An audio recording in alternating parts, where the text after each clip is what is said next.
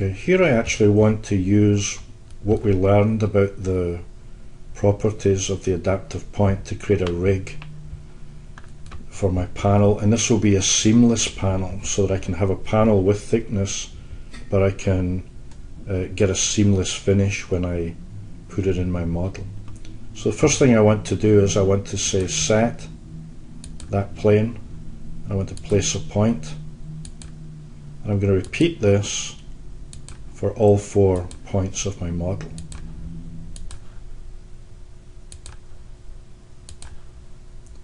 I think I'd said before I could also, over here, I could use the tab key. So if I'm out of the command and I do the tab key to find the face that I want, select it and then go in place. Just an optional way of drafting. I'm going to window around this, and I'm going to go to the filter, and I'm going to select check none, and then just select the reference points.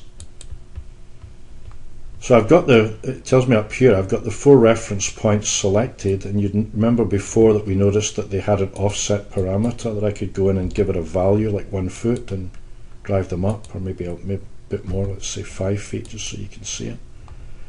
And then the other thing that I could do is I could actually put a parameter on that offset property. So on the box to the right, when I click on that, I can say let's add a parameter that we're going to call panel depth, and put that in there. So that way if panel depth changes, these heights will change. Now I want to connect up the geometry.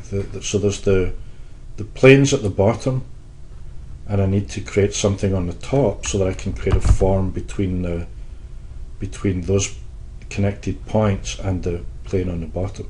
First thing is I'm going to go to the reference line, and I'm going to turn on the 3D snapping. So what I'm doing is actually making a grid. This is just easier for me to do it that way.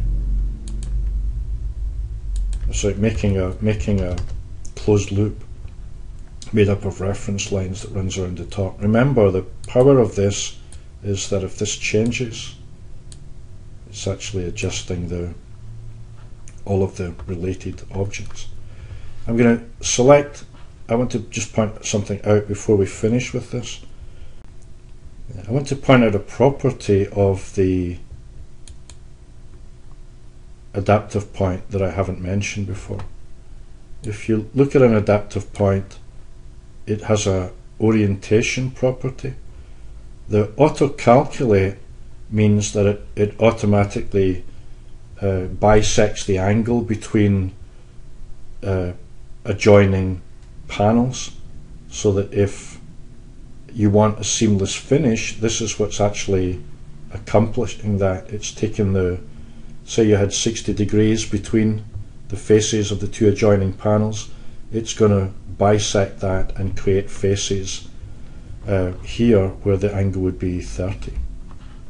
That doesn't make a whole lot of sense the way I describe it, but you'll see what I mean when I do it. So if I hold the control key for the top and the control key for the reference lines at the bottom and say create form, it looks exactly the same as the other one, but let's save this. Let's save this as a family called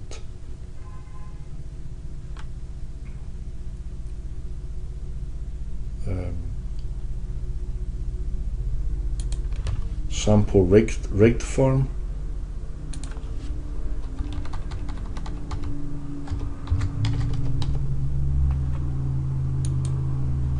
And let's load that into the project.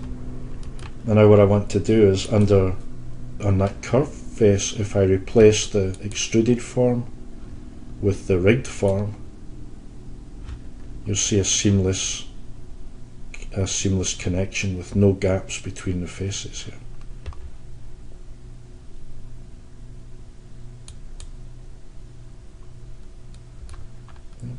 So you see that the faces are closed.